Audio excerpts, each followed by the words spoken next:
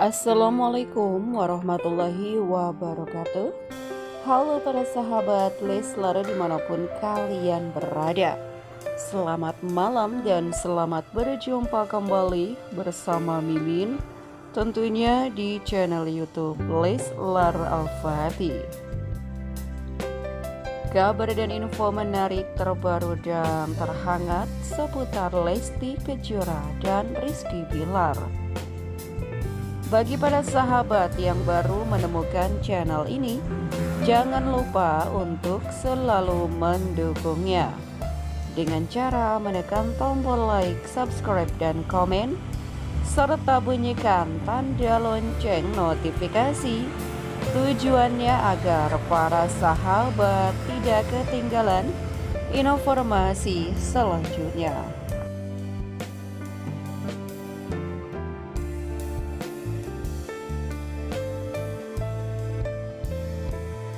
Oke para sahabat Leslar, kabar terbaru di malam hari ini. Kabar yang pertama, jangan sampai kalian terprovokasi ya dengan akun yang mengatasnamakan Muhammad Levian Al-Fatih Billar. Nah, di sini awas jangan terkecoh karena nama akun Levian Billar ini sudah tembus 100k ya yang asli, dan ini adalah Instagram Levian Billar yang palsu. Ini pengikutnya udah 62 pengikut atau 62 followers, dan di sini sama banget ya, dari profil, dari namanya juga, dari brand ambassador Moel juga. Ini aduh, memang kalau nggak teliti bisa terkecoh ya dengan akun-akun bodong seperti ini yang cuma hanya menginginkan followers saja. Di sini terlihat ya, untuk akun yang asli ini Muhammad Levian Al-Fatih. Di sini ada Levian Billar, followersnya sudah 100.000 ya. Yang asli followersnya sudah tembus 100.000. Kalau kalian mau follow akun Abang Levian Billar yang followersnya udah tembus 100.000. Kalau yang di bawah 100.000 itu akun bodong ya, alias akun palsu.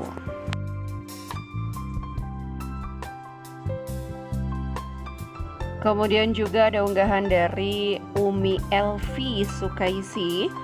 Di sini Umi Elvi Sukaisi membagikan momen saat Umi Elvi menghadiri acara ulang tahunnya Abang L, anak dari Lesti dan Billar. Happy birthday buat Abang L, doa terbaik, mudah-mudahan menjadi anak yang soleh ya nak, sehat selalu dan pastinya sukses, amin ya robbal alamin.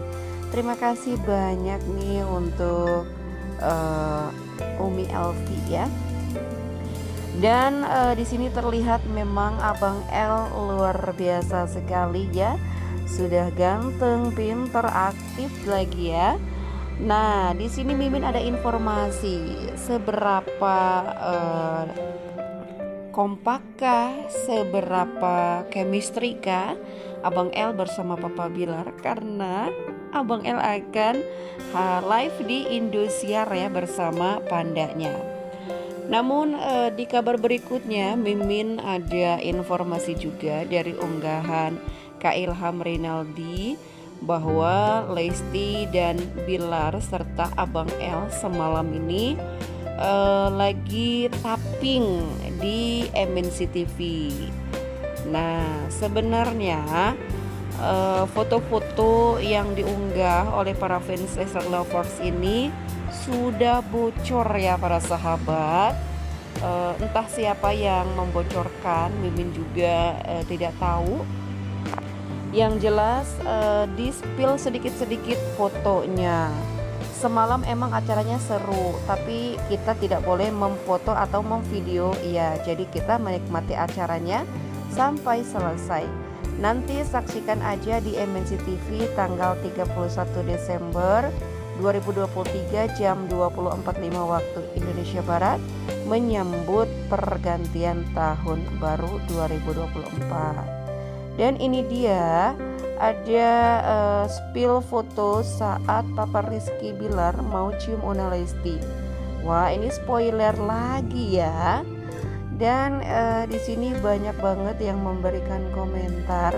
Udah nggak sabar banget pengen lihat Leslar dan Abang L di MNC TV. Dari spoilernya aja udah bikin penasaran ya. Bahkan Leslar lovers pun sudah memberikan kekompakan mereka ya di tahun 2024 nanti. Tuh, Masya Allah. Dan ada narasi dari para fans, mohon maaf untuk yang up atau video, meng-up foto atau video tentang acara semalam, di takedown dulu ya, harap kerjasamanya. Karena kan udah ada peringatan dari sana untuk tidak spoiler sedikit pun. Mohon ditahan dulu postingannya sampai tanggal 31 Desember. Pihak sana sampai teriak-teriak loh, semalam jangan sampai spoiler sedikit pun. Tapi banyak yang udah spoiler ya, bahkan banyak tuh di YouTube. Ayo bisa yuk kerjasamanya, jangan apa-apa langsung dipost. Dihimbau sekali lagi, jangan ada yang up foto atau video yang acara semalam. Jangan egois yuk, kasihan Leslarnya.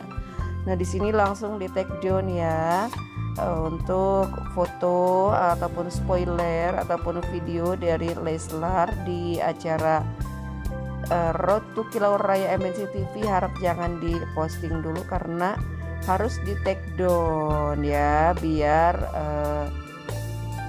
acaranya semakin penasaran gitu, rahasia ya. Kemudian untuk kabar selanjutnya ada unggahan dari Indosiar, di mana Indosiar akan memberikan sesuatu kejutan lagi untuk kita ya. Gak sabar pengen lihat Abang L kesayangan kita bersama pandanya di Indosiar tanggal 10 dan 11 Januari 2024. The Baby Boss, dimana Papa Billar dan Abang L akan melawan keluarga dari Rafii Ahmad dan Cipung untuk battle ya.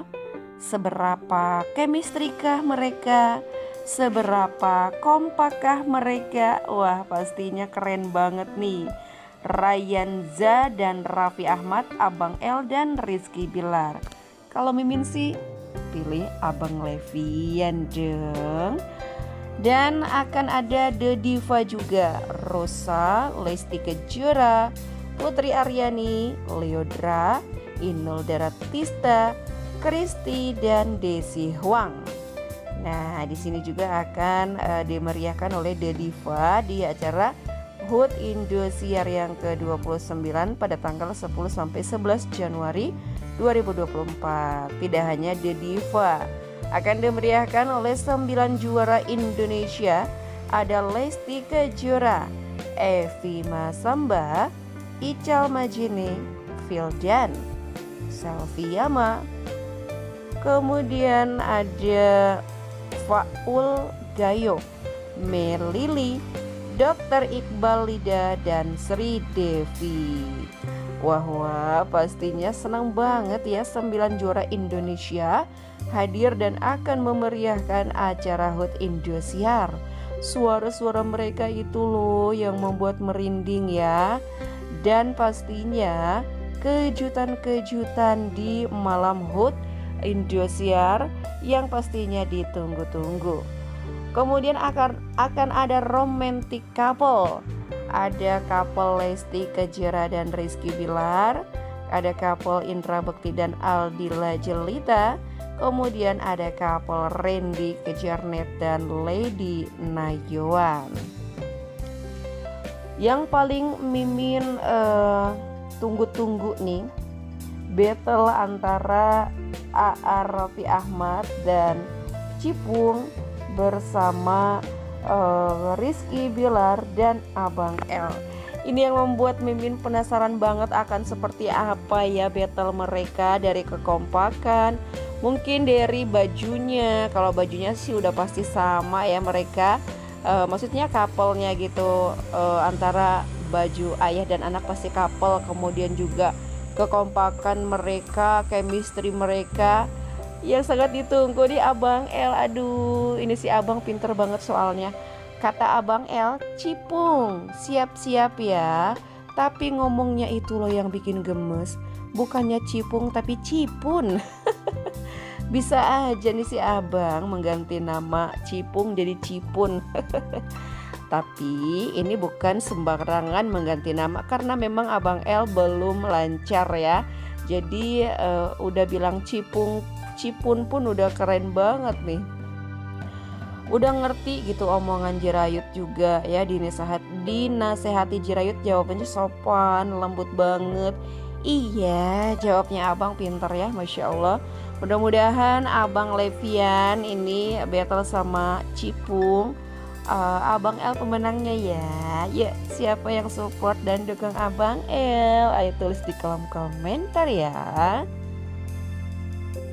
Dan tak lupa juga banyak banget nih fansnya Abang L. Lihat Baby Boss dan Panda live di Indosiar. Langsung aja nonton. Seneng pokoknya. Jangan lupa nonton tanggal 10 dan 11 Januari 2024. Akan ada Leslar Family di HUT Indosiar.